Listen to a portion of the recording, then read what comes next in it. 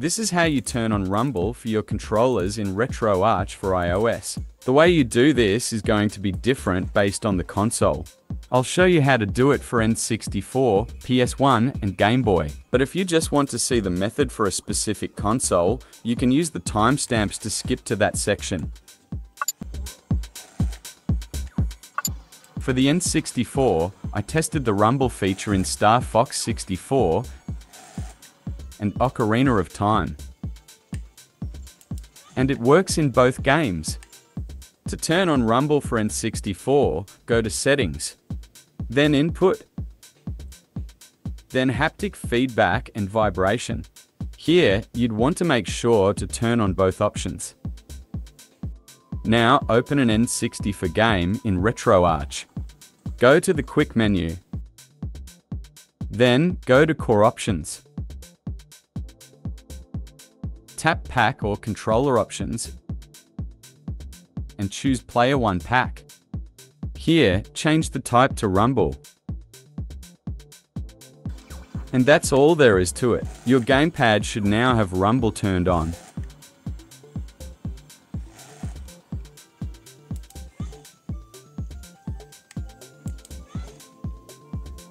To save these settings so that they're loaded automatically the next time you play this game, go to the Quick menu.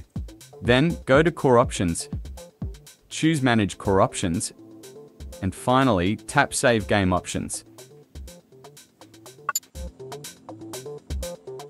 For the PS1 core, I tested the rumble in Gran Turismo, and it also works great. To turn on rumble for PS1 games, go to Settings. Then go to Input, and finally, Haptic Feedback or Vibration. Here, you want to enable both settings. I'd also suggest lowering the vibration level to 30%, as when I tested the rumble in Gran Turismo, I felt it was vibrating way too much. Now, while you have Gran Turismo or another PS1 game running in RetroArch, go to the Quick menu. Then, go to Controls and choose Port 1 Controls. Finally, tap Device Type. Here, change the device type to Dual Shock. You might also have to turn on a setting called Rumble Effects if it is for some reason turned off. To do this, go to the Quick menu, then Core Options. Go to Input, and make sure that Rumble Effects is switched on. Rumble should now be turned on for PS1 games. To save these settings so that they're loaded automatically the next time you play this game, go to the Quick menu. Then, go to Core Options, choose Manage Core Options, and finally, tap Save Game Options. For the GBA core, I tested the rumble in Pokemon Pinball and Drill Dozer. To turn on rumble in Gameboy games, first go to Settings, then go to Input, and then choose Haptic Feedback or Vibration. Here, you'd want to make sure both settings are turned on.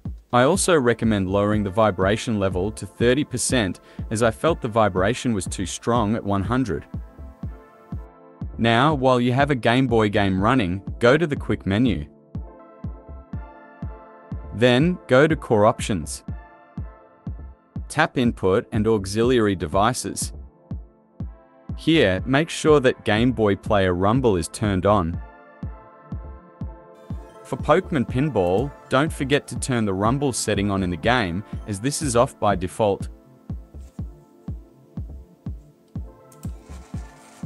And that's all you have to do. Rumble should now be turned on for your Gameboy games.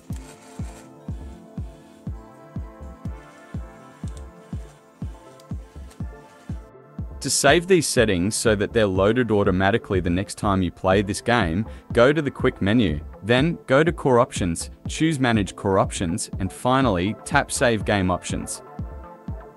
I haven't checked all the cores in RetroArch, but if the original console supported rumble, then the core in RetroArch should also support it. Also, remember that for PS1, N64 and Game Boy, only some games support Rumble.